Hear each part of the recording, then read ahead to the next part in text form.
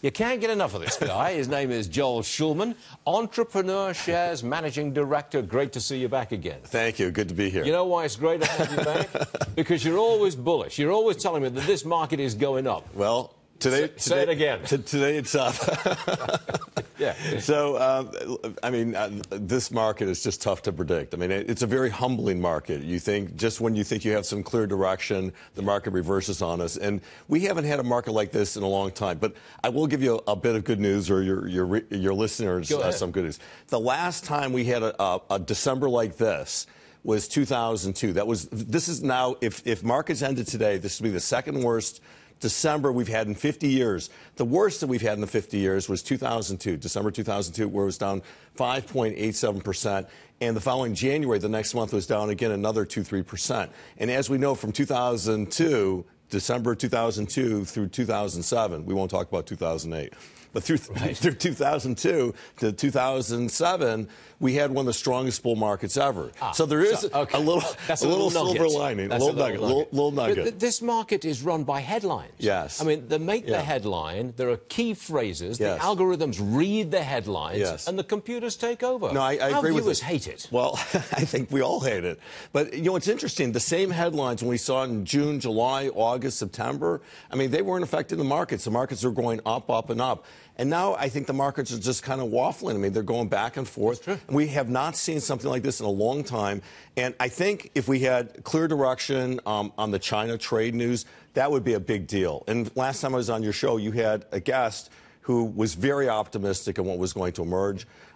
Who knows what's going to leak out? But if we saw some clear direction in that area, and we saw some news earlier today that they're going to lift some tariffs. That's right. But that will be a breakthrough. I mean, the Fed, which previously I think was big news for the markets. I mean, people seem to feel less nervous about being able to predict the Fed rate hikes. They believe now the Fed's being transparent, which were unlike the days of Greenspan. So now that we have transparency, we're going to see, I think, less volatility on that. But we've got all these other little distractions. And I think, again, 3 months ago, 6 months ago, 9 months ago, these distractions were not affecting the market. I think right now, as we move towards the end of December, we're having less liquidity in the market because many of the traders are going on holidays. So we need some clear direction. Hopefully we'll hear something out of China that's a little bit more substantive. But the bottom line to you is, if history is any guide, this rotten December and maybe a rotten January will eventually produce a nice bull run again. Well, I mean, that's a very optimistic scenario. That's a hope.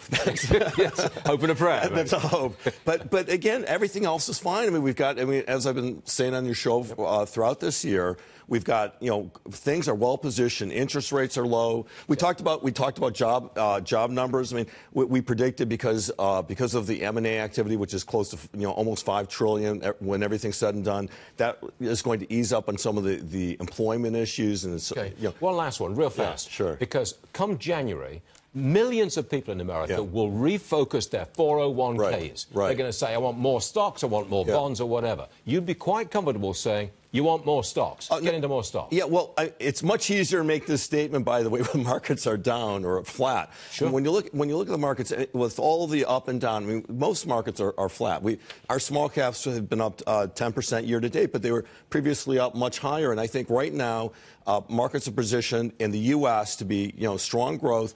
And I think also internationally, when we look at the international markets, a lot of money, I think, can move there as well and do fine. So I think what you should not be doing if you're an individual investor is pulling out of the markets right now. If you've got cash on the sidelines, this is a great time to go back in and diversify across different markets. Go U.S., large cap, small cap, go international, do a little bit in emerging markets. I think you won't go wrong. All right, Joel Shulman with advice to all of our millions of viewers. Thank you, Joel. Good stuff. Thank you, sir.